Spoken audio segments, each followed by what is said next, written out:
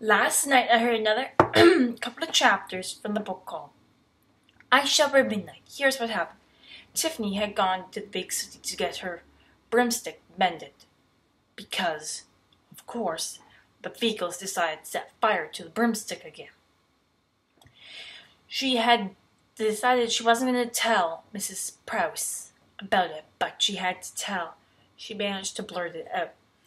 They had gone to get a witch, get a dwarf to fix the witch's hat, which is broomstick.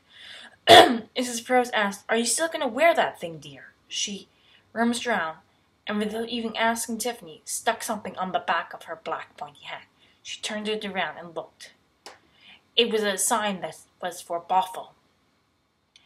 She said, "I wouldn't wear this. No respected witch would wear it. That's what makes it a really good disguise for a real witch." Everybody would think that you're a fake witch, but you're not.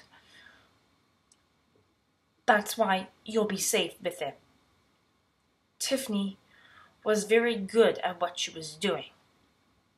I don't blame her for being confused and a little cranky at Mrs. Prouse for doing things, but she's actually trying to help you and save you from being attacked by people.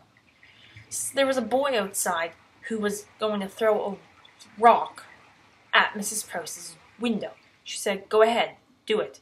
She was more daring it. The boy threw the rock. A hand reached out from the glass, caught the rock, and threw it right back at him.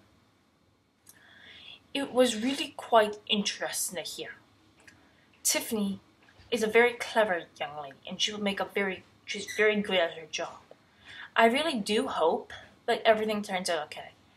There really isn't much else to say, so that is all for now.